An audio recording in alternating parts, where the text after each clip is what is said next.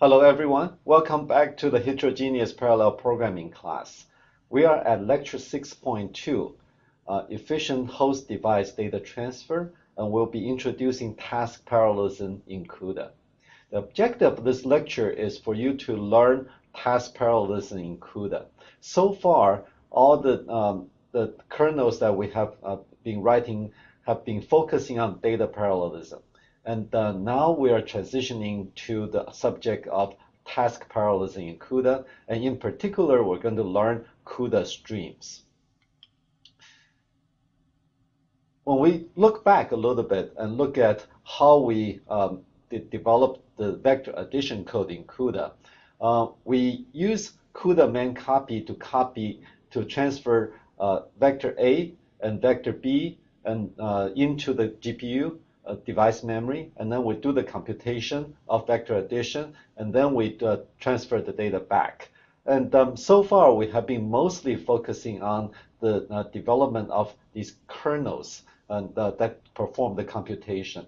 But now we're going to shift our attention to more details about the data transfer and get deeper into heterogeneous parallel computing and how we can better coordinate the CPU and GPU to accomplish better performance. When we look at the current design, we see that we can roughly divide the time of execution into three components. The first component is we transfer vectors A and B from host to device, or from CPU to GPU. And during this time, only one of the directions of the system interconnect, which is the PCI Express bus that we talked about last time, only that the host to device direction will be used. And it turns out that PCIe buses can actually do simultaneous transfer in both directions. That is, you can have data transferring from the host to device. At the same time, you can also have the data transferring from device to host. So we're only using one direction of that bus. And also the GPU streaming multiprocessors will be idling during that time, waiting for the data transfer. And the second part is the compute part. And this is the execution of the kernel. And during this time, the GPU streaming multiprocessors will be busy, but the PCIe bus will be idle in both directions. And then finally, when we transfer the C vector back from device to host, we will only be using one direction, which is the device to host direction of the PCIe bus, and the GPU streaming multiprocessors will be idle.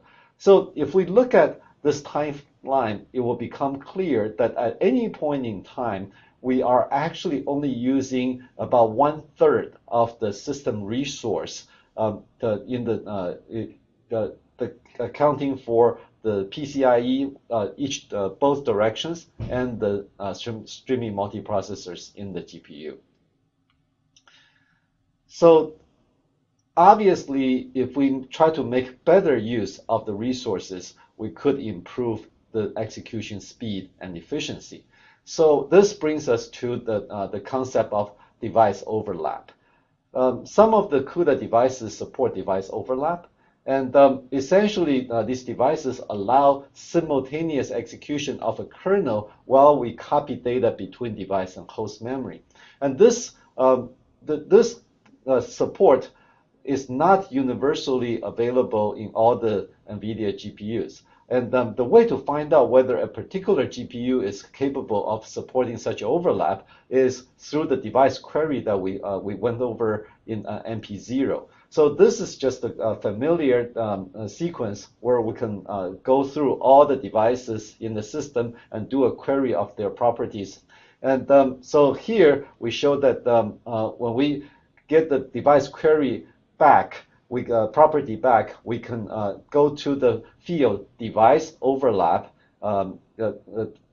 field to see if that field is true. Then the device can support the simultaneous execution of kernel and data transfer.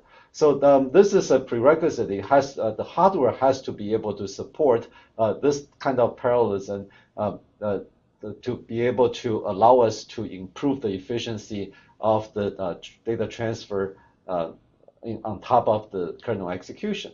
So with the device support, then we would like to accomplish an ideal, what we call the pipeline timing for executing this kind of vector addition type of execution. So if we look at vector addition, we see that the addition of the elements are independent of each other. So we don't have to transfer the entire data and do a wholesale vector addition computation. We can easily divide up the vectors into segments. So we can the A will be divided into multiple segments. B will be divided into multiple segments. And we can do the vector addition of these individual segments independent of each other. And this allows us to exploit task parallelism. That is, the transfer and computation of each segment of the data becomes tasks. And then we exploit parallelism among these tasks in order to fully utilize the system resources. So here we show that for the first segment, let's say the 0 segment of A and B, we transfer these A0 and B0 into the GPU, and then we do a compute of the segment, and then we transfer the C0 back. So while we were doing this, as soon as we finish transferring the A0 and B0, the resource of data transfer from host to device becomes available. So we can immediately start to transfer the A1 and B1 segments. So now you see that we can actually overlap the computation of A0 plus B0 and the transfer of A1 and B1. So this allows us to utilize 2/3 of the system resource. And during the next time period, while we are transferring C0 back into the CPU, we can compute A1 plus B1, and we can also immediately start the transfer of A2 and B2. This is a very nice situation where we are fully utilizing all the 3 types of resources in the system. So by dividing the vectors into these smaller segments, we create a large number of tasks. And these tasks, we can exploit the parallelism available among these tasks to fully utilize the system resources. And during the next period, we see that when we transfer C1 back, we can compute A2 plus B2, and then we can transfer A3 and B3 from host to device. And this is what we call the steady state of the pipeline. If we divide the data into many segments, then this kind of arrangement can go on for a while. We can see the next one will be transferring C2 back, and then computes A3 plus C3 and transfer A4 and B4 from host to device. So this is called a steady state. And then towards the end of the execution, we'll have a ramp down process where we'll have only the compute, and we're not going to be able to transfer more of the A and B from host to device because we ran out of segments. And then we will eventually have one period where only a C segment is transferred back to the host. So this is an ideal pipeline timing that we would like to accomplish. The kind of speed up that we can get out of this kind of overlap depends on the relative length of time that's needed to transfer a C segment and compute an A and B segment, or transfer A and B segment. So I'm showing here that let's say if the transfer of A and B segment dominates, then the total amount of time for one such period is going to be determined by the transfer time of A and B. So we will not necessarily be able to get 3 times speed up, because the execution time is not going to be divided by 3, but rather it's going to be determined by the longest time of the 3 activities. And this is called a critical path. in a parallel execution. So let's do some simple calculation. Let's say if all the three activities are equal and each account for 1/3 of the time. That is, if we look at each segment, the transfer of A and B accounts for 1/3 of the execution time, and computation takes 1/3 of the execution time, and the transfer of C takes 1/3 of the execution time. Then when we do this kind of overlap during the steady state, we will be getting 3 times the performance of the totally serial execution. However, we can also go to another extreme situation where, let's say, if one of the activities, let's say transfer A and B from host device accounts for, let's say, half of the execution time, and then compute accounts for 1/4 of the execution time, and transfer of C accounts for 1/4 of the execution time. With the overlap, now the execution time is dominated by transfer of A and B, which accounts for half of the original execution time. That means that you cannot get more than 2 times speed up even with this kind of perfect overlap. So that's why it's very important to be for us to have tasks that are of comparable time in this kind of pipeline execution. Unfortunately, many of the computation may not have this kind of nice match. In fact, in vector addition, the computation time is in general much shorter than the data transfer time. So we're going to have some smaller amount of improvement when we do this kind of pipeline timing. But it's a very simple computation so that we can use it to introduce pipeline timing. In general, we will be using this kind of pipeline timing for more substantial computation, such as the convolution, such as stencil computation in large-scale differential equation solvers. In those cases, the computation segment is in general very comparable to the data transfer time, and therefore we can get very significant speed up out of this kind of pipeline timing. So this brings us to the concept of CUDA streams. CUDA streams is a simple hardware mechanism. It's one of the simplest mechanisms available that supports the exploitation of task parallelism. So in CUDA, we have parallel execution. We can support parallel execution of kernels and mem copies with the concept of streams. And each stream is really a queue of operations. So these operations will be kernel launches, memory copies, and so on. And these operations are actually called tasks in the formal literature. So these tasks in different streams can go in parallel. That is, if you have operations that belong to different streams, then they could go in parallel. Whether they actually go in parallel or not is subject to the limitations of each practical implementation. So by allowing some of the tasks to go in parallel with each other, we exploit task parallelism. So here is a simple illustration of the usage of CUDA streams. So the host thread will make some requests into the and label them with a stream identifier.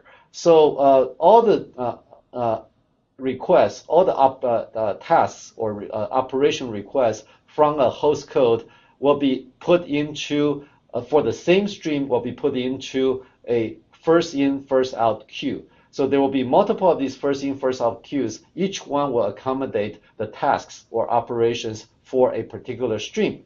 And these queues are read and processed asynchronously by the driver and the device. So the device driver will be taking operations out of, or tasks out of these queues, FIFO queues, and in sequence.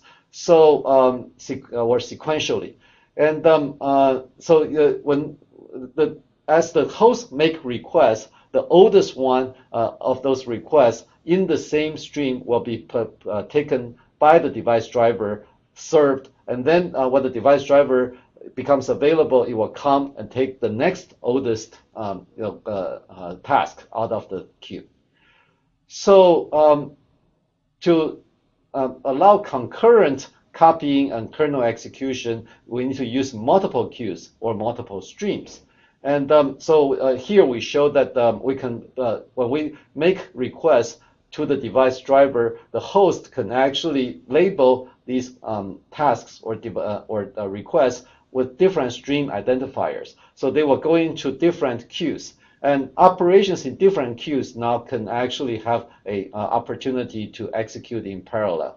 And whenever we have parallelism, we oftentimes need to be able to synchronize. As we learned in data parallelism, we need to have barrier synchronization in order to be able to properly coordinate the execution.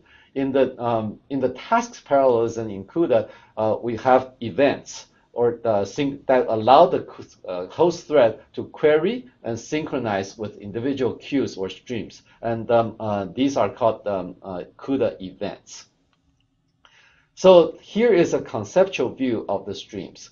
So we have operations that are kernel launches and main copies that essentially these are API calls in the host code.